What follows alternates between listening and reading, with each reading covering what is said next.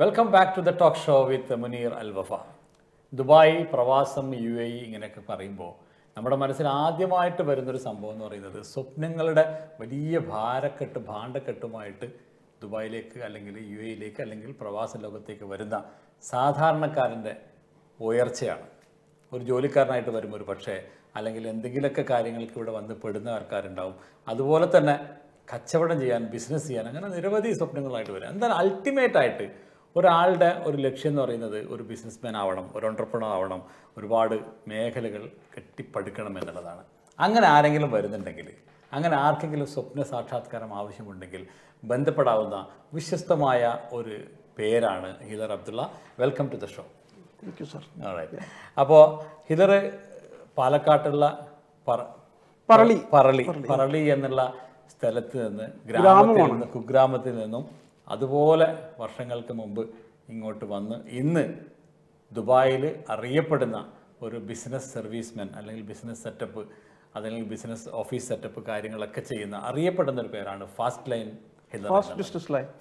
Business line healer. Healer എന്ന് പറഞ്ഞാൽ fast business ലൈനാണ്. എന്താണ് നിങ്ങൾ ചെയ്യുന്ന പരിപാടികൾ ഇവിടെ? ആക്ച്വലി എനിക്ക് ആദ്യമായി താങ്കളോട് നന്ദി പറയണം. UBL TVയോടും താങ്കളോടും എന്നെ ഈ ഒരു പ്രോഗ്രാമിലേക്ക് ക്ഷണിച്ചതിന് താങ്ക് യു സോ മച്ച്. നമ്മുടെ company fast business line LLC എന്ന് പറഞ്ഞ കമ്പനിയാണ്. ദുബായിലേക്ക് പുതുതായി സംരംഭങ്ങൾ സ്റ്റാർട്ട് ചെയ്യാൻ വരുന്ന ആളുകൾക്ക് A to Z സർവീസ് നമ്മൾ ചെയ്തു കൊടുക്കും. അവരുടെ ഒരു ബിസിനസ് ഫീസിബിലിറ്റി സ്റ്റഡി മുതൽ അവരുടെ ബിസിനസ് കൃത്യമായി ഓപ്പറേറ്റ് ചെയ്യാനുള്ള ഇതുവരെയും, അതുപോലെ അതിൻ്റെ റിന്യൂവൽ കാര്യങ്ങളും എല്ലാ കാര്യങ്ങളും നമ്മൾ ചെയ്തു കൊടുക്കും. അപ്പോൾ ഞാൻ ആദ്യമായിട്ട് ചോദിക്കുന്ന ഒരു പ്രധാനപ്പെട്ട ക്വസ്റ്റ്യൻ, പലരുടെയും പിന്നെ ഇപ്പോൾ നമ്മൾ പരസ്യങ്ങൾ ഒരുപാട് കാണും, പലരും ചെന്ന് പെടുന്നവരുണ്ട്. എനിക്കറിയാവുന്നവർ തന്നെ അങ്ങനെ ഒരുപാട് ആൾക്കാർ വിളിക്കും. നമ്മൾ ഈ ഷോ ഒക്കെ കണ്ടിട്ട് അവർ വിളിച്ചിട്ട് ഇങ്ങനെ പല പരിഭവങ്ങളും പറയും, ഞാൻ പെട്ടുപോയി, എങ്ങനെ തലകൂരാം. അതായത് ഒരു പരസ്യം കാണുന്നു, ആ പരസ്യത്തിൻ്റെ പിന്നാലെ പോകുന്നു, പൈസ അടക്കുന്നു, അത് ബിസിനസ് തുടങ്ങണമെന്ന് പറയുന്നു, പിന്നെ 1, 2, 3 മാസം കഴിഞ്ഞാൽ അത് കെട്ടിപ്പൊട്ടി പോകേണ്ട ഒരവസ്ഥയിലേക്കുന്നു. എന്താണ് ഒരു ബിസിനസ്സുകാരൻ ഇവിടെ ബിസിനസ് തുടങ്ങുമ്പോൾ ശ്രദ്ധിക്കേണ്ട പ്രധാനപ്പെട്ട കാര്യങ്ങൾ? ഒരു ബിസിനസ്സുകാരനെ സംബന്ധിച്ചിടത്തോളം ഒരുപക്ഷെ അവർ ഫുൾ എക്സ്പീരിയൻസ് ആയിട്ടായിരിക്കും ഇവിടെ വരുന്നത്. പക്ഷേ ഇവിടെ വന്നിട്ട് നമ്മൾ നാട്ടിൽ നിന്ന് കുറേ കാശ് കൊടുത്തിട്ടായിരിക്കാം ഇവിടെ സ്റ്റാർട്ട് ചെയ്യുന്നത്, അല്ലെങ്കിൽ ഇവിടെ ജോലി ചെയ്ത് കുറച്ച് പൈസ സ്വരൂപിച്ച് അങ്ങനെ ആയിരിക്കാം സ്റ്റാർട്ട് ചെയ്യുന്നത്. അപ്പോൾ ഇവർ പ്രത്യേകിച്ച് നോക്കുന്നത് എത്ര ചെറിയ പൈസയ്ക്ക് തുടങ്ങാൻ പറ്റും എന്നുള്ളതാണ്. അവിടെയാണ് നമ്മുടെ മാർക്കറ്റിംഗ് സ്ഥാപനങ്ങൾ മാർക്കറ്റ് ചെയ്ത് ഇവരിലേക്ക് എത്തിക്കുന്നത്. അതെ, 5,000 നിങ്ങൾക്ക് ലൈസൻസ്, 8,000 ലൈസൻസ്. പക്ഷെ അങ്ങനെയല്ല. ഞാൻ വീഡിയോ ചെയ്യാറുണ്ട് ഈ ടിക്ടോക്കിലൊക്കെ. അതിൽ പറയുന്ന കാര്യമാണെന്ന് പറഞ്ഞാൽ നിങ്ങളൊരിക്കലും അവർ പറയുന്ന അല്ലെങ്കിൽ ഒരു മാർക്കറ്റിംഗ് കമ്പനി പറയുന്നതിലേക്ക് പോയി ചാടി വീഴരുത്. നിങ്ങൾക്ക് എന്താണോ ആവശ്യം അത് നിങ്ങളുടെ കൺസൾട്ടന്റിനോട് പറഞ്ഞിട്ട് അവർ നിങ്ങൾക്ക് ഇരുന്നൊരു പ്രപ്പോസൽ ഉണ്ടാവും. അതായിരിക്കും നിങ്ങളുടെ കമ്പനിയുടെ യഥാർത്ഥ സ്റ്റാർട്ടിംഗ് പോസ്റ്റ്. അതാണ് ചെയ്യേണ്ടത്. അല്ലെങ്കിൽ ഇങ്ങനെ 5,000 8,000 ലൈസൻസ് എടുത്തു കഴിഞ്ഞാൽ, ഇപ്പോൾ സാധാരണ നമ്മൾക്ക് എല്ലാവർക്കും ഒരു സൈഡ് ബിസിനസ് തുടങ്ങണം എന്ന് പറയുമ്പോൾ ഒരു 10,000 കൊടുത്ത് ലൈസൻസ് എടുത്തു, എവിടെ തൽക്കാലം ഒരു ഇജാരി അല്ലെങ്കിൽ മുറിയൊന്നും ഇല്ലെങ്കിൽ എങ്ങനെയെങ്കിലൊക്കെ തുടങ്ങി, കുറച്ച് കഴിയുമ്പോൾ 3 മാസം 6 മാസം അടുത്ത റിന്യൂവൽ ആകുമ്പോഴത്തേക്ക് ലൈസൻസ് റിന്യൂവലിനുള്ള പൈസ ഉണ്ടാവില്ല. എങ്ങനെ ഇതിനെ തരണം ചെയ്യാൻ പറ്റും? നമുക്ക് കൃത്യമായിട്ടുള്ള കാഴ്ചപ്പാടുണ്ടായിരിക്കും എന്ത് ബിസിനസ്സാണ് നമ്മൾ ചെയ്യേണ്ടത്. ഈ 5,000 പറയുന്ന ബിസിനസ് നിങ്ങൾ ചെയ്യുന്ന ഒരു ബിസിനസ് ആയിരിക്കില്ല, അത് അവർ പറയുന്ന ഒരു ബിസിനസ് ആയിരിക്കും. അവരുടെ ബിസിനസ് ലൈസൻസിൽ ഡിഫറെന്റ് കാറ്റഗറീസ് ഉണ്ട് അല്ലേ? നിങ്ങൾക്കൊരു റെസ്റ്റോറൻ്റ് ആണ് തുടങ്ങുന്നതെങ്കിൽ ഒരിക്കലും 5,000 ദിർഹംസിന് റെസ്റ്റോറൻറ്റ് തുടങ്ങാൻ പറ്റില്ല. പക്ഷെ അവർ പറയുന്ന ലൈസൻസ് നമുക്ക് എടുക്കേണ്ട ആവശ്യമില്ലല്ലോ. നമ്മൾക്ക് ആവശ്യമുള്ള ലൈസൻസാണ് നമ്മൾ എടുക്കേണ്ടത്. അപ്പോൾ അങ്ങനെയുള്ള ഒരാൾക്ക് ഗൈഡൻസ് കൊടുക്കുക എന്ന് പറയുന്നത് വളരെ ഇമ്പോർട്ടൻ്റ് അല്ലേ? എവിടുന്നാണ് അവർക്ക് കൃത്യമായ ഗൈഡൻസ് കിട്ടുക? ഓക്കെ, ഫാസ്റ്റ് ബിസിനസ് ലൈനിൽ കിട്ടും, അതൊരു കൊമേഴ്ഷ്യൽ സ്ഥാപനം.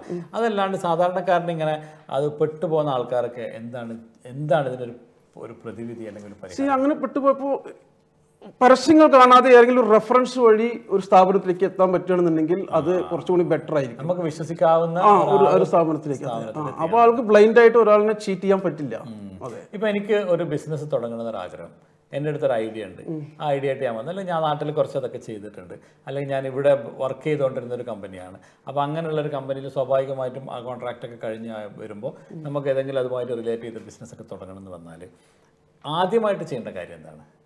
ഒരു ഐഡിയ ആയിട്ട് നിങ്ങളുടെ അടുത്തേക്ക് ഒരാൾ വരികയാണ്, ഞാൻ നിങ്ങളുടെ അടുത്തേക്ക് ഒരു ഐഡിയ ആയിട്ട് വരുമ്പോൾ അതിനെങ്ങനെയാണ് നിങ്ങൾ മുമ്പോട്ട് എന്നെ നയിക്കുക?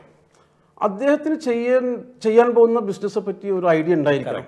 ആ ഐഡിയയിൽ 1, 2, 3 ഐഡിയ നമുക്ക് പറഞ്ഞു തരികയാണെങ്കിൽ അതിന് വരാവുന്ന അതിൻ്റെ ഫ്യൂച്ചറിൽ ഓപ്പറേഷൻ ലെവലിലേക്ക് എത്തിക്കാവുന്ന ഒരു ലെവലിലുള്ള എക്സ്പെൻസ് നമ്മൾ ആദ്യം പറഞ്ഞു കൊടുക്കും. ഞാൻ നിർബന്ധമായിട്ടും നിങ്ങൾ ലൈസൻസ് തുടങ്ങൂ, എനിക്ക് കുറച്ച് പൈസ കിട്ടണേ എന്ന് ഞാൻ പറയാറില്ല. നിങ്ങൾക്ക് 10,000 ദിർഹംസിൻ്റെ ബിസിനസ്സാണ് സ്റ്റാർട്ട് ചെയ്യുന്നതെങ്കിൽ, 50,000 ബിസിനസ്സാണ് സ്റ്റാർട്ട് ചെയ്യുന്നതെങ്കിൽ നിങ്ങളുടെ 100,000 ദിർഹംസ് ഉണ്ടായിരിക്കണം. അതാണ് ഞാൻ എപ്പോഴും അഡ്വൈസ് ചെയ്യുന്നത്. ഒരിക്കലും 45,000 ദിർഹംസ് കൂടെ സ്റ്റാർട്ട് ചെയ്യരുത്. അത് നിങ്ങൾക്ക് മൂലധനം ക്യാപിറ്റൽ ഇല്ലാതെ നമ്മൾ തുടങ്ങാൻ പാടില്ല എന്നുള്ളതാണ്. ഓക്കെ, ഇപ്പോൾ നമ്മൾക്കറിയാം, ഇപ്പോൾ റീസെൻറ്റ് പാസ്റ്റിൽ ഒരുപാട് കഷ്ടപ്പാട് അനുഭവിച്ചിട്ട് ഇങ്ങനെ വന്ന ഒരാളാണ്. നിങ്ങളുടെ ഒരു ജേണിയിലേക്ക് നിങ്ങൾ തിരിഞ്ഞു നോക്കുമ്പോൾ എന്താണ് നിങ്ങൾക്ക് ജനങ്ങളോട് പറയാനുള്ളത്? എന്തായിരുന്നു നിങ്ങളൊരു ജേണിയുടെ ഒരു രഹസ്യം ഇങ്ങനെ വന്നെത്താനുള്ളത്? 1998 ഞാൻ ആദ്യമായിട്ട് അബുദാബിയിലേക്ക് വരുന്നത്. ഒരു ചെറിയ സ്ഥാപനത്തിൽ വളരെ ചെറിയ ശമ്പളത്തിന് ജോലി ചെയ്തു. പക്ഷേ എൻ്റെ മനസ്സിൽ അപ്പോഴും ഒരു ബിസിനസ് സ്റ്റാർട്ട് ചെയ്യണം, ഒരു റെസ്റ്റോറൻറ്റ് സ്റ്റാർട്ട് ചെയ്യണം, അല്ലെങ്കിൽ എന്തെങ്കിലും ഒരു ബിസിനസ് സ്ഥാപനം സ്റ്റാർട്ട് ചെയ്യണം എന്നുള്ള ചിന്ത ഉണ്ടായിരുന്നു. പിന്നെ പല സ്ഥലങ്ങളിൽ നിന്നും ജോലി മാറി നമ്മൾ PRO ഫീൽഡിലേക്ക് വരികയും എന്തുകൊണ്ട് നമ്മൾ ഇപ്പോൾ ചെയ്തുകൊണ്ടിരിക്കുന്ന ഒരു കമ്പനിക്ക് കൊടുക്കുന്ന ജോലി മറ്റ് മൾട്ടിപ്പിൾ ആയിട്ടുള്ള ആളുകളിലേക്ക് സർവീസ് കൊടുത്താൽ അത് നന്നായിരിക്കും എന്നുള്ള നിലയ്ക്കാണ്. പിന്നെ ഈ ഒരു ലൈസൻസ് എടുക്കാനും വിസ റിന്യൂ ചെയ്യാനും അതോട് ബന്ധപ്പെട്ട കാര്യങ്ങൾ ചെയ്യുമ്പോൾ ഉണ്ടാകുന്ന ബുദ്ധിമുട്ട് എനിക്കറിയാം. Because I was A PRO. അപ്പോൾ ആ ഒരു ബുദ്ധിമുട്ട് പുതുതായി സ്ഥാപനങ്ങൾ തുടങ്ങാൻ വരുന്ന ആളുകൾക്ക് ഉണ്ടാവരുത്. അത് നമ്മൾ ഈസ് ചെയ്ത് കൊടുക്കുന്ന നിലയ്ക്കാണ് ഫാസ്റ്റ് ബിസിനസ് ലൈൻസ് ആണ്. അങ്ങനെയാണ് PRO സർവീസസ് ത്രൂ ആണ് നിങ്ങൾ വരുന്നത്. അപ്പോൾ സാധാരണ രീതിയിൽ നമ്മൾക്ക് മാർക്കറ്റിൽ അറിയാം പല PRO സർവീസസുകളും നമുക്ക് ചിലതൊന്നും റിലയബിളായി വരാറില്ല എന്നുള്ളത് പലരും നമ്മൾ അറിയാറുണ്ട്. അതിൽ നിന്ന് വ്യത്യസ്തമായിട്ട് നിങ്ങൾ എങ്ങനെയാണ് അതിനെ കാണുന്നത്? കാശ് എളുപ്പത്തിൽ ഉണ്ടാക്കാവുന്ന ഒരു ബിസിനസ് അല്ലേ ഈ PRO ബിസിനസ് എന്ന് പറയുന്നതാണോ? എല്ലാവർക്കും ചെയ്യാൻ കഴിയും. പക്ഷേ ഒരു പ്രൊഫഷണലായിട്ട് ചെയ്യണമെന്നുണ്ടെങ്കിൽ പ്രത്യേകിച്ച് കഴിവ് വേണം. ട്രാൻസ്പെറൻറ്റോട് കൂടി നിങ്ങൾ ആളോട് ചെയ്യണം. അവരുടെ കാര്യങ്ങൾ, അവരുടെ ഗവൺമെൻറ് ഫീസ് ഇത്രയാണ്, നമ്മുടെ സർവീസ് ചാർജ് ഇത്രയാണ്, ഇത് കൃത്യമായിട്ട് അവർക്ക് പറഞ്ഞു കൊടുത്തു കഴിഞ്ഞാൽ. ഞാനൊരു ചോദ്യം ചോദിച്ചോട്ടെ. ഇപ്പം നമ്മുടെ അടുത്തേക്ക് ഒരാൾ ഒരു പ്രോബ്ലമായിട്ട് വരുന്നത്, ഒരു ലേബർ ഇഷ്യൂ അല്ലെങ്കിൽ ലൈസൻസ് ഇഷ്യൂ എന്തെങ്കിലും ഒന്നായി വന്നിട്ട് നിങ്ങളടുത്ത് പറയുകയാണെങ്കിൽ, നിങ്ങളോട് പറയുകയാണെങ്കിൽ എനിക്കിത്, അപ്പോൾ നിങ്ങൾക്കറിയാം അത് നേരെ പോയാൽ നടക്കില്ല എന്നുള്ളൊരു സിറ്റുവേഷനിലാണെങ്കിൽ നിങ്ങൾ അയാളോട് ഒരു 10,000, 50,000, 20,000 വാങ്ങിച്ചിട്ട് അതിൽ നിന്ന് തലയൂരാൻ നിങ്ങളെ സഹായിക്കുമോ?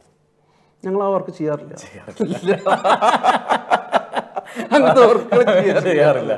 ഓക്കെ, ഇനിയിപ്പോൾ എനിക്ക് സാധാരണ രീതിയിൽ ഇപ്പോൾ വരുന്നതെല്ലാം ഡിഫറെൻറ്റ് ടൈപ്പ് ഓഫ് വിസ. മുമ്പൊക്കെ വിസിറ്റ്, ടൂറിസ്റ്റ്, പിന്നെ ഒരു job employment visa, 2 year 3 year visa. ഇപ്പോൾ അത് ഗ്രീൻ, അതുപോലെ ഗോൾഡൻ, അങ്ങനെ റെഡ് ഒന്നും ഇല്ലെന്ന് തോന്നുന്നു. അപ്പോൾ ഗ്രീൻ വിസയും അതുപോലെ ഗോൾഡൻ വിസ. എന്താണ് ഗ്രീൻ വിസ, എന്താണ് ഗോൾഡൻ വിസ, എന്താണ് തമ്മിലുള്ള ഡിഫറൻസ്? ഇപ്പോൾ ഗോൾഡൻ വിസ എന്ന് പറയുന്നത് 10 വർഷത്തെ റെസിഡൻസി വിസയാണ്. അപ്പോൾ കൂടുതൽ ബിസിനസ്സുകാരെ ഇങ്ങോട്ട് ആകർഷിക്കുവാനും ഇൻവെസ്റ്റ്മെൻറ്റുകൾ ആകർഷിക്കുവാനും ഗവൺമെൻറ് ചെയ്തിട്ടുള്ള നല്ലൊരു സംഭവമാണ്. അത് 2 million ദിർഹംസിൻ്റെ പ്രോപ്പർട്ടി ഉള്ളവർക്കും 2 million വർത്ത് പ്രോപ്പർട്ടി ഉള്ളവർക്കും 2 million ദിർഹംസ് 2 വർഷത്തേക്ക് ഡെപ്പോസിറ്റ് ചെയ്യുന്നവർക്കും 30,000 പ്ലസ് സാലറി ഉള്ളവർക്കും പിന്നെ സെലിബ്രിറ്റീസിനും മറ്റ് പല പബ്ലിക് ഫിഗേഴ്സിനും ഈ ഗവൺമെൻറ് കൊടുക്കുന്നത് വളരെ പ്രിവിലേജ് ആയിട്ടുള്ള ഒരു വിസ തന്നെയാണ്. ഒരുപാട് ആളുകൾ, ഒരുപാട് ബിസിനസ്മെൻ, ഒരുപാട് മറ്റു പബ്ലിക് ഫിഗേഴ്സ് എല്ലാം ഗോൾഡൻ വിസ കരസ്ഥമാക്കിയിട്ട് നമ്മുടെ മലയാളികളാണ് അതിൽ ഏറ്റവും കൂടുതൽ. നമുക്കൊക്കെ വീഡിയോ ഒക്കെ കാണാവുന്നതാണ്. നമ്മൾ ഒരുപാട് ആളുകൾക്ക് ഗോൾഡൻ വിസ ചെയ്ത് കൊടുത്തിട്ടുണ്ട്. Okay, green visa? Green visa ഒരു 5 years വിസയാണത്. അതിപ്പോഴും ഒരു ഇംപ്ലിമെൻ്റ് ആയിട്ടില്ല. അതിങ്ങനെ കിടക്കുകയാണ്. അപ്പോൾ ഇങ്ങനെ വരുമ്പോൾ നമ്മൾക്കിപ്പോൾ ഈ നേരത്തെ നമ്മൾ പറഞ്ഞ കാര്യത്തിലേക്ക് തന്നെ തിരിച്ചു വരാം. ഇപ്പോൾ ഒരാൾക്ക് ബിസിനസ് സെറ്റപ്പ് തുടങ്ങണമെങ്കിൽ ഇപ്പോൾ പലരും പറയാറുണ്ട് 1,500 രൂപയ്ക്ക് ലൈസൻസ് കിട്ടും, ഓഫീസ് വേണ്ട, ഇജാരി വേണ്ട, ഒന്നും വേണ്ട, എന്ത് ബിസിനസ് തുടങ്ങാം. അത് സത്യത്തിൽ കറക്റ്റാണോ? 1,500 ദിർഹംസിന് ഒരു ലൈസൻസ് കിട്ടുന്ന ഒരു ട്രേഡേഴ്സ് ലൈസൻസ് ആണ്. Instant licence, traders licence. അത് വീട്ടിലിരുന്നു കൊണ്ട് ഗാർമെന്റ്സ് ട്രേഡിങ് അതുപോലുള്ള കാര്യങ്ങൾ ചെയ്യാനുള്ള ഒരു ട്രേഡേഴ്സ് ലൈസൻസ് ആണ്. നിങ്ങൾ ദുബൈയിൽ താമസിക്കുകയാണെങ്കിൽ ദുബൈയിൽ താമസിക്കുന്ന വീട്ടിൻ്റെ Makkani number emergency I D കോപ്പിയും കൊടുത്താൽ നിങ്ങൾക്കൊരു ലൈസൻസ് കിട്ടും. 1,500 അതൊക്കെ വരും, അത്രേ വരുള്ളൂ. പക്ഷേ അതിനകത്ത് ബാങ്ക് അക്കൗണ്ട് തുടങ്ങാനോ എംപ്ലോയീസിനെ വയ്ക്കാനൊന്നും കഴിയില്ല. ഒരു വീട്ടിലിരിക്കുന്ന ഒരാളുകൾക്ക് ചെയ്യാവുന്ന ഒരു കുടിൽ വ്യവസായം പോലെ ചെയ്യാവുന്ന ഒരു ട്രേഡേഴ്സ് ലൈസൻസ് ആണ്. അതിനകത്ത് ജനങ്ങൾക്ക് അങ്ങനെയൊന്നും, അവർക്ക് എന്താണോ ആവശ്യം അതാണ് നമ്മൾ ചെയ്തു കൊടുക്കേണ്ടത്. അതാണ് നമ്മളുടെ പോളിസി. അല്ല, ഇപ്പം ഞാൻ പറയാം, ഇപ്പം സാധാരണ രീതിയിൽ ഒരു വീട്ടമ്മക്ക് ഒരു ചെറിയ ബിസിനസ് തുടങ്ങണം. അപ്പോൾ അവർക്ക് വലിയ മുതൽ മുടക്കൊന്നും ഇല്ലാതെ ജസ്റ്റ് ഒന്ന് ട്രൈ ചെയ്ത് നോക്കാനുള്ള ലൈസൻസ്, ട്രേഡേഴ്സ് ലൈസൻസ് ആയിട്ട് കൂട്ടാൻ പറ്റും. ഇപ്പോൾ ഓൺലൈനായിട്ട് നമുക്ക് ട്രേഡേഴ്സ് ലൈസൻസ് ചെയ്തിട്ടുണ്ടെങ്കിൽ അവർക്ക് പല സാധനങ്ങളും സോഷ്യൽ മീഡിയ വഴി, വീഡിയോ വഴി വിൽക്കാം. എന്നിട്ട് അവർ ക്യാഷ് ഓൺ ഡെലിവറി ആർക്കെങ്കിലും ആവശ്യമുണ്ടെങ്കിൽ നിങ്ങളെ ബന്ധപ്പെട്ടാൽ അത് ചെയ്ത് കൊടുക്കാം. ഇപ്പോൾ ഗോൾഡൻ വിസ വാങ്ങിക്കുന്ന താരങ്ങൾ, ഒരുപാട് സിനിമാ താരങ്ങൾ, അവരോടുള്ള വീഡിയോസ്, അവരൊക്കെ ഇതൊക്കെ ഇങ്ങനെ ഇവരൊക്കെ വന്നിട്ട് നിങ്ങളുടെ അടുത്ത് ഈ ഗോൾഡൻ വിസ വാങ്ങിക്കും, കാശ് വന്നിട്ട് വാങ്ങിക്കുന്നതാണോ, നിങ്ങൾ പബ്ലിസിറ്റിക്ക് ഫ്രീ ചെയ്ത് കൊടുക്കുന്നതാണോ? I am very much open to that question. Fast business line ആർക്കും ഫ്രീ ആയിട്ട് ഗോൾഡൻ കൊടുക്കില്ല. അതിന്റെ കോസ്റ്റ് എന്ന് പറഞ്ഞാൽ വെരി ഹൈ കോസ്റ്റ് ആണ്. അതുകൊണ്ട് നമ്മൾ കൊടുക്കില്ല. അതിന്റെ കോസ്റ്റ് വാങ്ങിയിട്ട് കൊടുക്കും. May be service charge എടുക്കില്ലായിരിക്കാം. പക്ഷേ ഒരു വലിയ വലിയ സെലിബ്രിറ്റികൾക്ക് എടുക്കുമ്പോൾ നമ്മൾക്ക്. അപ്പോൾ ഞാൻ ചോദിക്കുന്ന മറ്റൊരു ക്വസ്റ്റ്യൻ, ഇപ്പോൾ പലരും ഈയിടെ പറയേണ്ടായി, നമുക്ക് ഈ പറഞ്ഞ രീതിയിലെ സാധനങ്ങളൊന്നും ഇല്ലെങ്കിൽ പോലും നമുക്ക് പിന്നെ കുറച്ചൊരു 10,000, 15,000, 20,000 തന്നാൽ ഗോൾഡൻ വിസ നിങ്ങൾക്ക് എടുത്തു തരാം എന്ന് പറയുന്ന ഏജൻസികൾ അങ്ങനെ ഉണ്ട് എന്നുള്ളൊരു വാർത്ത ഉണ്ടായിരുന്നു. എന്താണ് അതിൻ്റെ ഒരു നിജസ്ഥിതി? അങ്ങനെ പറ്റുമോ? എന്താണ് അതിൻ്റെ ഒരു ഗുഡൻസ്? ഇല്ലല്ല, അങ്ങനെ ചെയ്യാൻ പാടില്ല. എന്താണോ ഗവൺമെൻറ് നിർദ്ദേശിക്കുന്നത് അതിലുള്ള ടേംസ് ആൻഡ് കണ്ടീഷൻ ഫുൾഫിൽ ചെയ്തിട്ട് വേണം ഗോൾഡൻ വിസ എടുക്കാൻ. ഞാൻ പറഞ്ഞല്ലോ 3-4 കാറ്റഗറി ഇല്ലേ, അപ്പോൾ ആ കാറ്റഗറിയിലുള്ളവർക്ക് മാത്രമേ ചെയ്യാൻ പാടുള്ളൂ. ഇങ്ങനത്തെ പരിപാടികളെല്ലാം നിങ്ങൾക്കറിയാമല്ലോ, ഈ കൺട്രിയിൽ അതൊരു ഇല്ലീഗൽ ഇതാണ്.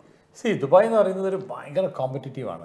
എസ്പെഷ്യലി ഇപ്പോൾ വരുന്ന ഒരു 2007-2008 ശേഷം ഇപ്പോഴാണ് ദുബായ് വീണ്ടും ആ ഒരു പഴയതിലേക്ക് വരുന്നത്. ഞാൻ ഇന്നും കൂടി അവിടെ പറഞ്ഞതാണ്, ഇപ്പോഴാണ് ബിസിനസ് സ്റ്റാർട്ട് ചെയ്യാനും നമുക്ക് ഏറ്റവും നല്ലൊരു അവസ്ഥ.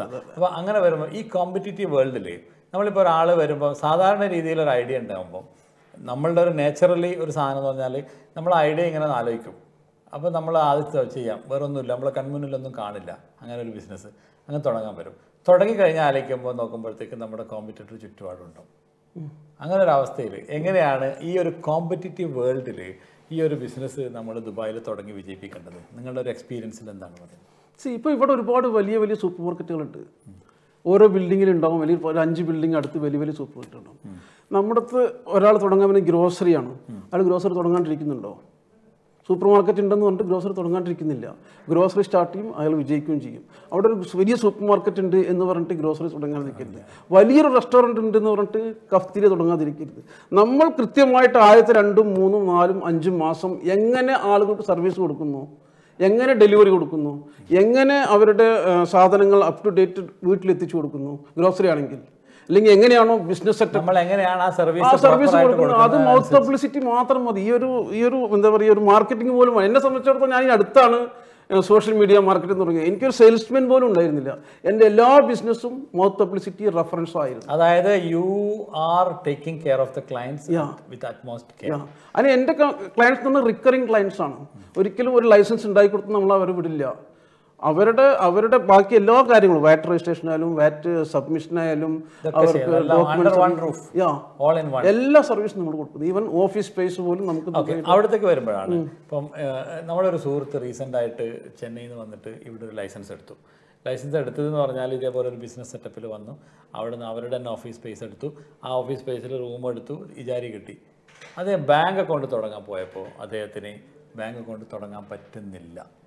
ഇങ്ങനൊരു സിറ്റുവേഷനിൽ അയാൾ മുട്ടി നിൽക്കുമ്പോഴാണ് അവർ പറഞ്ഞ് bank account തുടങ്ങണമെങ്കിൽ under the table എന്തെങ്കിലും കൊടുത്ത് നമ്മൾ ചെയ്യണമെന്ന് പറഞ്ഞു. ഈ സാഹചര്യത്തിൽ എന്താണ് ചെയ്യേണ്ടത്? എന്താണ് അതിൻ്റെ ഒരു രഹസ്യം? അങ്ങനെ ആണോ അത്? അങ്ങനെയല്ല. ഒരു കമ്പനി, ഒരു കൺസൾട്ടൻസിൽ പോയിട്ട് ഒരു ബിസിനസ് സ്റ്റാർട്ട് ചെയ്യുമ്പോൾ കൃത്യമായിട്ട് ചോദിക്കേണ്ട 1, 2, 3 കാര്യങ്ങളുണ്ട്. എന്തൊക്കെയാണ്? നമ്മളുടെ കമ്പനിയുടെ പേര് എന്തായിരിക്കണം? അത് തീരുമാനിക്കുന്നത് കൺസൾട്ടൻ്റ് അല്ല, ഓണറാണ്, നമ്മളാണ്. നമ്മളുടെ ഓഫീസ് സ്പേസ് എവിടെയായിരിക്കും? അത് ഇരിക്കുന്നത് ഫിസിക്കൽ ഓഫീസാണെങ്കിലും അല്ലെങ്കിൽ വിർച്വൽ ഓഫീസിലാണെങ്കിലും അത് എവിടെയായിരിക്കും? നമുക്ക് ഈ ഒരു ഫിസിക്കൽ ഓഫീസിന് വിർച്വൽ ഓഫീസിൻ്റെ ടെനൻസി കോൺട്രാക്ട് കൊണ്ട് നമുക്ക് ബാങ്ക് അക്കൗണ്ട് ഉണ്ടാക്കാൻ പറ്റുമോ? ഈ ബാങ്ക് അക്കൗണ്ട് ഓപ്പൺ ചെയ്യണമെങ്കിൽ ഇനിയും വേറെ പൈസ കൊടുക്കേണ്ടതുണ്ടോ? ഇതെല്ലാം കൃത്യമായിട്ട് ആദ്യം ചോദിക്കണം. അബദ്ധം അങ്ങനെ പറ്റാതിരിക്കാനാണ് എൻ്റെ ക്വസ്റ്റ്യൻ. ഇത് കേൾക്കുന്നവർക്കും നമ്മൾ ഭാവിയിൽ ആരെങ്കിലും അങ്ങനെ ലൈസൻസ് എടുക്കുമ്പോൾ ഏത് ലൈസൻസ്, ഫ്രീ സോൺ ലൈസൻസ്, അതുപോലെ മെയിൻ ലാൻഡ്, ദുബായ് DEDൻ്റെ ലൈസൻസ് ഉണ്ട്, ഏത് ട്രേഡാണ്, ഏത് സർവീസാണ്, ഇതൊക്കെ നോക്കിയിട്ട് അതിൽ bank account, corporate bank account തുടങ്ങാൻ പറ്റുമോ ഇല്ലയോ എന്നുള്ളത് നേരത്തെ അറിയാൻ പറ്റുമോ? അത് ഏത് ടൈപ്പ് എടുത്താലാണ് തുടങ്ങാൻ പറ്റുക? അതല്ല ഈ ബിസിനസ് സെറ്റപ്പ് ഓഫീസിൽ വെച്ചിട്ട് നമുക്കത് ചെയ്യാൻ പറ്റുമോ? അതായത് നിങ്ങളുടെ ഈ ഷെയറിംഗ് ഓഫീസ് വെച്ചിട്ട് ചെയ്യാൻ പറ്റുമോ? എന്താണ് അതിൻ്റെ ഒരു കൃത്യമായൊരു ഗൈഡ് ലൈൻ എന്താണ്? Professional licence like restaurant, salon, അതുപോലെ IT company, digital marketing company, ഇങ്ങനത്തെ കമ്പനികൾക്കെല്ലാം ഈസി ആയിട്ട് നമുക്ക് ലൈസൻസ് ഓപ്പൺ ചെയ്യാം. പിന്നെ ഉള്ള പ്രശ്നം എന്ന് പറഞ്ഞാൽ ഡിപ്പെൻഡ്സ് ഓൺ ദ നാഷണാലിറ്റിക്ക് റിസ്ട്രിക്ഷൻസ് ഉണ്ട് ബാങ്കിൽ. പിന്നെ depends on the activity of the trade licence. Gold trading, മറ്റ് ട്രേഡിംഗ് ലൈസൻസുകൾ, ജനറൽ ട്രേഡിംഗ്, ഇതിനെല്ലാം കുറച്ച് റിസ്ട്രിക്ഷൻസ് ഉണ്ട്. കറക്റ്റായിട്ട് ഈ ഒരു കമ്പനിയുടെ ഓണർ ഏത് രാജ്യക്കാരനാണോ അയാളുടെ ആ നാട്ടിലുള്ള എവിടെയാണോ റിസൈഡ് ചെയ്യുന്നത് ആ നാട്ടിലുള്ള ബാങ്ക് സ്റ്റേറ്റ്മെന്റ് കൊണ്ടുവന്ന് അയാളുടെ സോഴ്സ് ഓഫ് ഇൻകം കാണിച്ചു കൊടുത്താൽ of course you can open the bank account. പക്ഷെ പലരും അത്രയും സോളിഡ് ആയിട്ടുള്ള ഒരു പശ്ചാത്തലത്തിൽ അല്ലെങ്കിൽ സാധാരണക്കാരൻ ഇപ്പോൾ ജോലി ചെയ്യുന്നവരോ അല്ലെങ്കിൽ എങ്ങനെയെങ്കിലും ഒരു രീതിയിലൊരു സംഭവം വരുമ്പോൾ സ്വാഭാവികമായിട്ടും അങ്ങനെ ഒരു ബാങ്ക് സ്റ്റേറ്റ്മെന്റ് ഒന്നും കൊണ്ടുവരാൻ ബാങ്കുകൾക്ക് എപ്പോഴും അവർക്ക് അവരുടേതായ നമുക്കറിയാലോ ബാങ്കിന്റെ അടുത്ത് മാത്രം നമ്മുടെ ഇല്ല, അവർക്ക് അത് ചെയ്തേ പറ്റുള്ളൂ. എന്തെങ്കിലും അത് ചെയ്ത് കൊടുക്കണം. കേസിൽ സാധാരണ ഒരു ലൈസൻസ് എടുക്കുമ്പോൾ അത് നേരത്തെ നമ്മൾക്ക് ഈ പറഞ്ഞ രീതിയിലുള്ള 5000-ന്റെ 8000-ന്റെ എല്ലാം ലൈസൻസ് എടുത്തു കഴിഞ്ഞാൽ അതിലൊക്കെ ബുദ്ധിമുട്ടായിരിക്കും. ഇതൊന്നും അവരുടെ അടുത്ത് പറയില്ല. ലൈസൻസ് എടുക്കുക എന്നുള്ളത് മാത്രമാണ് കൺസൾട്ടന്റ് ആവശ്യം. അയാൾക്ക് കുറച്ച് പൈസ കിട്ടും. അയാൾ എന്ത് ചെയ്യുന്നു എന്നുള്ളത് നമ്മൾ ചിന്തിക്കുന്നില്ല. നമ്മൾ അവിടെ ഇനിയിപ്പോൾ ഈ ബിസിനസ് മേഖലയിൽ, ബിസിനസ് സെറ്റപ്പ് മേഖലയിലുള്ള വേറൊരു ചാലഞ്ച്, ഞാൻ ആ ചാലഞ്ചസ് മാത്രമേ നിങ്ങളോട് ചോദിക്കുന്നുള്ളൂ ഒരു എക്സ്പെർട്ട് എന്ന നിലക്ക്. ഒരു ചാലഞ്ചാണെന്ന് പറയുന്നത്, നമ്മളൊരു സ്ഥലത്ത് ഒരു സർവീസ് ഏജന്റിൻ്റെ അടുത്ത് നമ്മൾ ലൈസൻസ് എടുക്കും. അത് എടുത്തു കഴിഞ്ഞാൽ നമുക്ക് മനസ്സിലാവും ആ ലൈസൻസ് അവർ പറയുന്ന 2 വർഷത്തെ വിസയും ലൈഫ് ലോങ് വിസയും ഇതൊക്കെ വെച്ചിട്ടാണ്. ലൈഫ് ലോങ് എന്ന് പറയാൻ പറ്റില്ല. ആ ട്രേഡ് ലൈസൻസ് റിന്യൂ ചെയ്താലേ അത് ലൈഫ് ലോങ് ആവുള്ളൂ. ഓക്കെ, അപ്പോൾ ലൈഫ് ലോങ് എന്ന് പറഞ്ഞൊരു സംഭവമില്ല. ലൈഫ് ലോങ് ആണെങ്കിൽ അത് റിന്യൂ ചെയ്തുകൊണ്ട് സബ്ജക്ട് റിന്യൂവൽസ്. അപ്പോൾ അങ്ങനെ വരുമ്പോൾ അയാൾ അവിടെ പെട്ടാൽ, അങ്ങനെ ഒരു പെട്ട് കഴിഞ്ഞാൽ അവിടുന്ന് പെട്ടതിൽ നിന്ന് രക്ഷപ്പെടുത്താൻ നിങ്ങൾക്ക് പറ്റുമോ? ഇപ്പോൾ രക്ഷപ്പെടുത്താൻ ഈസിയാണ്. ആദ്യം സ്പോൺസർ എന്നുള്ളൊരു ഇതുണ്ടായിരുന്നു. അപ്പോൾ ഇപ്പോൾ പ്രശ്നമില്ല. ഇപ്പോൾ 100% ഓൺഡ് കമ്പനിയാണ്. അയാൾക്ക് എവിടേക്ക് വേണമെങ്കിലും അയാളുടെ ഓഫീസ് മാറ്റാം, അയാൾക്ക് എന്ത് വേണം ചെയ്യാം. ഒരു കൺസൾട്ടൻ്റ് അടുത്തും അവർ കുടുങ്ങിയിട്ടില്ല. അപ്പോൾ അതുകൊണ്ട് തന്നെ അവർക്ക് എന്താണോ അവരുടെ ആവശ്യം അതിലേക്ക് മാറ്റിയിട്ട് കാര്യങ്ങൾ ചെയ്യാൻ കഴിയും. അത് നിങ്ങൾ ത്രൂ ഒരാളടുത്ത് പോയാൽ അവിടുന്ന് മാറ്റി മറ്റൊരു ഏജൻസിയിലേക്ക് പോകാനുള്ള ഒരു ഓപ്ഷൻസും ക്ലയന്റിനുണ്ടോ? അപ്പോൾ നമ്മുടെ അടുത്ത് സാധാരണ ഒരു ക്ലയന്റും പോകാറില്ല. അല്ല, സ്വാഭാവികമായിട്ടും മറ്റൊരു സ്ഥലത്ത് ഒരുപാട് ആളുകൾ ലൈസൻസ് സ്റ്റാർട്ട് ചെയ്തിട്ട് നമ്മൾ വിളിക്കാറുണ്ട്. ബാങ്ക് അക്കൗണ്ട് ഓപ്പൺ ചെയ്തില്ല. ബാങ്ക് അക്കൗണ്ട് ഓപ്പൺ ചെയ്യാൻ വേണ്ടി നമ്മൾ ഒരുപാട് ക്ലയൻസ് വിളിക്കാറുണ്ട്. നമ്മൾ ചെയ്ത് കൊടുക്കാറുണ്ട്. അപ്പോൾ ഇതെല്ലാം ഒരു കൺസൾട്ടൻസ് സംബന്ധിച്ച് എല്ലാം ചെയ്തു കൊടുക്കണം. നമ്മൾ ഒരിക്കലും ഒരു മറ്റുള്ളവരുടെ അടുത്ത് നിങ്ങൾ എടുത്ത് ഞങ്ങൾ അങ്ങോട്ട് പോയിക്കോ എൻ്റെ അടുത്ത് ഇല്ല, അങ്ങനൊന്നും പറയില്ല. അങ്ങനെ ഒരു ഇത് നമ്മൾക്കില്ല, ഒരു നിലപാട് നമ്മൾക്കില്ല. ആര് വന്നാലും നമ്മളത് ചെയ്തു കൊടുക്കും. പിന്നെ ഈ പ്രധാനപ്പെട്ട മറ്റൊരു വിഷയമാണ് ഇവിടുത്തെ PRO സർവീസസ്. ഇപ്പോൾ ഞാനൊരു സ്വന്തമായിട്ട് ചിലപ്പോൾ ഞാൻ DED പോയി ലൈസൻസ് എടുത്തു തുടങ്ങിയിട്ടാകുമ്പോൾ ഒരു ഓഫീസ് ഉണ്ടാവും, ഇതൊക്കെ ഉണ്ടാവും. പിന്നീടാണ് പിന്നെ ലേബർ കാർഡ്, പിന്നെ എസ്റ്റാബ്ലിഷ്മെൻറ്റ് കാർഡ്, പിന്നെ വിസ, അത് ഇങ്ങനെ അപ്പോൾ ഓരോ വിസക്ക് കോട്ട പാസ്സാക്കണം. കോട്ട പാസ്സാകുമ്പം അതിനകത്ത് അത് നമ്മൾ വിചാരിച്ച ഒരു പർട്ടിക്കുലർ കാറ്റഗറി ആളെ കിട്ടില്ല. എഞ്ചിനീയറിംഗ് ആകുമ്പോൾ അല്ലെങ്കിൽ മറ്റേതാകുമ്പോൾ അവർക്ക് എന്താണ് വരുന്നത്. ഇങ്ങനെയുള്ള സർവീസിലൊക്കെ പലരും വന്ന് കുടുങ്ങി പോകാറുണ്ട്. അങ്ങനെയുള്ളവർക്ക് ഏത് ടൈപ്പ് PRO സർവീസസ് ആണ് ഓപ്റ്റ് ചെയ്യേണ്ടത്? എന്തൊക്കെയാണ് നിങ്ങൾ കൊടുക്കുന്നത്? നമ്മൾക്ക് എല്ലാ കമ്പനികൾക്കും നമ്മൾ PRO സർവീസ് കൊടുക്കുന്നുണ്ട്. ഇപ്പോൾ ഇതൊക്കെ ലേബർ ഡിപ്പാർട്ട്മെന്റ് സംബന്ധിച്ചിടത്തോളം ഒരുപാട് മൾട്ടിപ്പിൾ നാഷണാലിറ്റീസിനെ അവർ എംപ്ലോയ് ചെയ്യാൻ വേണ്ടി പറയുന്നുണ്ട്. അതുകൊണ്ട് തന്നെ അത് നമ്മുടെ എംപ്ലോയർക്ക് എന്തിനാണ് മൾട്ടിപ്പിൾ നാഷണാലിറ്റീസിനെ എംപ്ലോയ് ചെയ്യുന്നത്? മൾട്ടിപ്പിൾ കാറ്റഗറി ഒന്നാമത്തെ ഇവർക്ക് ഫൈനാൻഷ്യലി അവർക്ക് ബെനിഫിറ്റ് ഉണ്ടാവും. ഡിഫറെന്റ് ടൈപ്പ് ഓഫ് നാഷണാലിറ്റിനെ വെക്കണമെങ്കിൽ ഫൈനാൻഷ്യലി അവർക്ക് ലേബർ പേയ്മെന്റ് അത് കുറഞ്ഞിട്ടേ വരുള്ളൂ. അവരുടെ കാറ്റഗറിയിൽ ഒരു വിസ എടുക്കണമെങ്കിൽ ഇപ്പോൾ നോർമലി ഒരു 3500 പ്ലസ് 2000 പ്ലസ് 3 അങ്ങനെ ഒരു 5,000-6,000 ദിർഹംസ് ആണല്ലോ ഒരു വിസയ്ക്ക് കോസ്റ്റ് വരുന്നത്. ഇങ്ങനെ വരുന്നൊരു കോസ്റ്റ് നമ്മൾ ഈ മൾട്ടിപ്പിൾ പിന്നെ കാറ്റഗറീസ് അല്ലെങ്കിൽ മൾട്ടിപ്പിൾ നാഷണാലിറ്റി വെച്ചാൽ കുറയോ? ഉറപ്പായിട്ടും കുറയും. പക്ഷേ ഏഷ്യൻ നാഷണാലിറ്റീസ് എല്ലാം ഒരേ ഇതിലാണ് കാറ്റഗറി. ഏഷ്യൻ, യൂറോപ്യൻ, ആഫ്രിക്കൻ അങ്ങനെയൊക്കെ വന്നു കഴിഞ്ഞാൽ കിട്ടുമായിരിക്കും അല്ലേ? അപ്പോൾ ഈ രീതിയിൽ ഒരാൾ വന്ന് നിങ്ങളുടെ അടുത്ത് വന്നാൽ നിങ്ങൾ വിജയകരമായിട്ട് അവർക്കൊരു ബിസിനസ് ചെയ്ത് കൊടുക്കുന്നുള്ളതാണ്. അപ്പോൾ അറിയേണ്ട മറ്റൊരു കാര്യം, ഒരാൾക്ക് നോർമൽ ബിസിനസ് തുടങ്ങാൻ, നോർമലായിട്ട് ഒരു ചെറിയ ട്രേഡിംഗ് ബിസിനസ്സോ അല്ലെങ്കിൽ ഒരു സർവീസ് ഓറിയന്റഡ് ബിസിനസ്സോ തുടങ്ങാൻ എത്ര കോസ്റ്റ് അപ്രോക്സിമേറ്റ്ലി വരും? നോട്ട് എക്സാക്ട്ലി ബട്ട് ആവറേജ് എന്തൊക്കെ കാര്യങ്ങളാണ് അതിനകത്ത് വരിക? ഇപ്പോൾ അവർക്ക് എന്ത് ബിസിനസ്സാണ് സ്റ്റാർട്ട് ചെയ്യേണ്ടതെന്ന് ഡിപ്പെൻഡ് ആയിട്ട് ഒരു കോസ്റ്റ് പറയാൻ പറ്റുള്ളൂ. ഇപ്പോൾ നമുക്ക് ഫ്രീ സോണിൽ നമ്മൾ ഏത് ആക്ടിവിറ്റി ആണെങ്കിലും ദുബായിലെ ഒരു അറിയപ്പെടുന്ന ഒരു ഫ്രീ സോണിൽ 12,500 dirhams മിനിമം നമുക്ക് അതിന് അപ്പോൾ ഈ 12,500 അപ്പോൾ അതിന് വിസ എടുക്കാൻ പറ്റില്ല. 12,500 ഓൺലി ലൈസൻസ് ആണ്. വിസ എടുക്കുമ്പോൾ സിനാരിയോ ചേഞ്ച് ചെയ്യാം. അവിടെയാണ്. അതുപോലെ തന്നെ മെയിൻലാൻഡിലും നമുക്ക് മെയിൻലാൻഡിലും അതുപോലെയൊക്കെ ചെയ്യാൻ പറ്റും. അത് സോൾ എസ്റ്റാബ്ലിഷ്മെന്റ് ആയിട്ട് സ്റ്റാർട്ട് ചെയ്യണമെന്നുണ്ടെങ്കിൽ കുറഞ്ഞ പൈസക്ക് ചെയ്യാൻ പറ്റും. അപ്പുറം പക്ഷേ ഞാനതൊരിക്കലും സജസ്റ്റ് ചെയ്യുന്നത് ഒരു ഓഫറിന്റെ പുറകിൽ നിങ്ങൾ ഒരിക്കലും പോകരുത് എന്നാണ് എനിക്ക് പറയാം. Why should not go behind of അത് തന്നെ എന്തുകൊണ്ട് ഇതാണ് ഇപ്പോൾ 5,700 dirhamsന് ഒരു ഫ്രീ സോണിൽ ഒരാളുകളോട് വന്ന് ചോദിക്കുന്നത് ഇങ്ങനെ ഒരു ഓഫർ ഉണ്ടല്ലോ, എന്താണ് ഇത്, ഇങ്ങനെ ചെയ്യാൻ പറ്റുമെന്ന് ചോദിച്ചാൽ അതല്ല, എന്തൊക്കെ അയാൾ ശ്രദ്ധിക്കണം. ഒരു 5,000-ൻ്റെയോ 8,000-ൻ്റെ ഒരു ഓഫർ വന്നു കഴിഞ്ഞിട്ട് അത് വായിക്കുന്ന ഒരു ബിസിനസ് തുടങ്ങാൻ പോകുന്ന ഒരാൾ സ്വാഭാവികമായിട്ട് അട്രാക്ട് ചെയ്യപ്പെടും. അങ്ങനെയുള്ളവർ എന്തൊക്കെയാണ് ആ സർവീസ് ഏജൻറ്റിനോട് അല്ലെങ്കിൽ ഏജൻസിയോട് ചോദിച്ചറിഞ്ഞ് പഠിച്ചു വെക്കേണ്ട കാര്യങ്ങൾ? ഇപ്പോൾ നിങ്ങളൊരു ടെക്നിക്കൽ സർവീസ് 7,000 എടുത്തു എന്ന് വിചാരിക്കാം. നിങ്ങൾ എന്ത് ചെയ്യും, നിങ്ങൾക്ക് ഒരു ഓഫീസിൻ്റെ വർക്ക് കിട്ടി. ഓഫീസിൻ്റെ വർക്ക് കിട്ടി, നമ്മൾ അവിടേക്ക് ആളുകളുടെ വർക്കിന് കൊണ്ടുവരണം. ഓക്കെ, നമുക്ക് പുറത്തുനിന്ന് ഹയർ ചെയ്യാമെന്ന് വെക്കുക. അവർ നിങ്ങൾക്ക് പേയ്മെൻറ്റ് തരും. നിങ്ങൾ വർക്ക് ചെയ്ത് കഴിഞ്ഞാൽ നിങ്ങൾക്ക് ഒരു ചെക്ക് ഇഷ്യൂ ചെയ്യും നിങ്ങളുടെ കമ്പനിയുടെ പേരിൽ. ഈ ചെക്ക് എന്ത് ചെയ്യും ഇയാൾ? ഈ 5,000 dirhams കൊണ്ട് സ്റ്റാർട്ട് ചെയ്ത ലൈസൻസ് എന്ത് ചെയ്യും? ബാങ്ക് അക്കൗണ്ട് ഓപ്പൺ ചെയ്യും. ബാങ്ക് അക്കൗണ്ട് ഓപ്പൺ ചെയ്യാൻ എന്ത് വേണം? ഓണർക്ക് വിസ വേണം, അയാൾക്ക് എമിറേറ്റ്സ് ഐ ഡി വേണം. അപ്പോൾ അതും കൂടി ഇതിൻ്റെ ആ ഒരു എമിറേറ്റ്സ് ഇയാളുടെ എമിഗ്രേഷൻ കാർഡും ഇദ്ദേഹത്തിൻ്റെ വിസയുടെ കോസ്റ്റും ബാങ്ക് അക്കൗണ്ട് ഓപ്പൺ ചെയ്യാനുള്ള എക്സ്പെൻസും ഇയാളുടെ ഈ 5,000-ലേക്ക് ആഡ് ആവുകയാണ്. അപ്പോൾ എത്രയായി ഒരു ലൈസൻസ് എടുക്കാൻ? അതാണ് മനസ്സിലാക്കുന്നത്. അങ്ങനെ വരുമ്പോൾ അങ്ങനെ അവർ പിന്നീട് പറയുന്നത് 2,000 വേണം, 5,000 അങ്ങനെ പറയുന്ന സമയത്ത് നമുക്ക് എങ്ങനെ ഡിഫെൻഡ് ചെയ്യാൻ പറ്റും അതിനെ? ഇതുപോലുള്ള വീഡിയോകൾ കാണുന്ന നിങ്ങൾ കാര്യങ്ങൾ മനസ്സിലാക്കുക. ഇപ്പം എന്തായാലും പല തരത്തിലുള്ള വീഡിയോസും ഇതിനെ സംബന്ധിച്ച് ആളുകൾ ചെയ്യുന്നുണ്ട്, പലവരും ചെയ്യുന്നുണ്ട്, വളരെ ട്രാൻസ്പെറൻ്റായി ചെയ്യുന്നുണ്ട്. അപ്പോൾ അത് കണ്ട് മനസ്സിലാക്കി അതിൽ നിന്ന് കമ്പയർ ചെയ്ത് നല്ലൊരു കൺസൾട്ടൻസിന് ബന്ധപ്പെട്ട് കഴിഞ്ഞാൽ ചതി ഉണ്ടാവില്ല എന്നാണ് എനിക്ക് പറയുന്നത്. ഇനി അങ്ങനെ പെട്ട ആൾക്കാർക്ക് നേരിട്ട് ഗവൺമെൻറ് ഓഫീസിൽ ചെന്ന് പോയിട്ട് ചെയ്യാൻ പറ്റുന്ന ഒരു സംഭവമാണ് ഇതൊക്കെ. ഇപ്പോൾ ഒരാളങ്ങനെ പറ്റിക്കപ്പെട്ടാൽ അയാൾക്ക് നേരിട്ട് ഇക്കണോമിക് ഡിപ്പാർട്ട്മെൻറ്റിലോ അല്ലെങ്കിൽ ഏതെങ്കിലും ബന്ധപ്പെട്ട കസ്റ്റമർ സർവീസ് ഹാപ്പിനെസ് സെൻറ്ററിൽ പോയിട്ട് ഗവൺമെൻറ്റിൻ്റെ ഏജൻസിയിൽ പോയിട്ട് ചെയ്യാൻ പറ്റുമോ? ചെയ്യാൻ പറ്റും. പക്ഷേ ഇദ്ദേഹത്തിന് പ്രൊസീജിയർ അറിയില്ല, ഏത് ചെയ്യണം, എങ്ങനെ ചെയ്യണം എന്നുള്ള പ്രൊസീജിയർ അറിയില്ല. എന്തായാലും ഒരു ഓണറെ സംബന്ധിച്ചിടത്തോളം ദേ വിൽ ആക്സെപ്റ്റ്. അവർക്ക് ഇക്കണോമിക് ഡിപ്പാർട്ട്മെന്റ് പോയി കഴിഞ്ഞാൽ, ഇമിഗ്രേഷൻ ഡിപ്പാർട്ട്മെന്റ് പോയി കഴിഞ്ഞാൽ അവർ ആക്സെപ്റ്റ് ചെയ്യും. പക്ഷേ എന്താണ് ആദ്യം ചെയ്യേണ്ടത്, എന്താണ് പിന്നീട് ചെയ്യേണ്ടത്, എങ്ങനെയാണ് എന്തായാലും നമ്മൾക്ക് സമയം ഇവിടെ 30 മിനിറ്റ് പോയത് അറിഞ്ഞില്ല.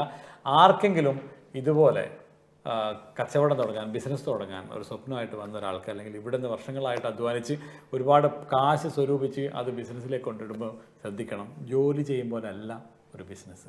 ഇറ്റ്സ് എ ഹൈ റിസ്ക് ആണ്, അതുപോലെ ഹൈ പ്രോഫിറ്റബിളും ആണ്.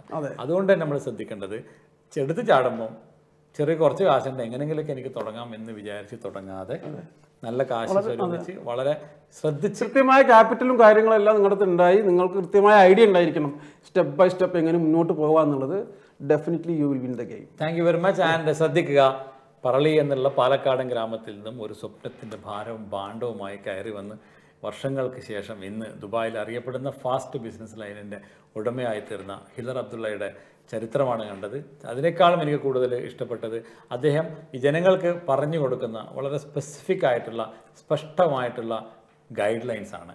അത് ഇനിയും തുടർന്നു കൊണ്ടേയിരിക്കുക. All the very best. It was very very nice. Thank you Muneer bhai, thank you so much. ഇനി അടുത്ത ഒരു ഗസ്റ്റുമായിട്ട് after the break. See you.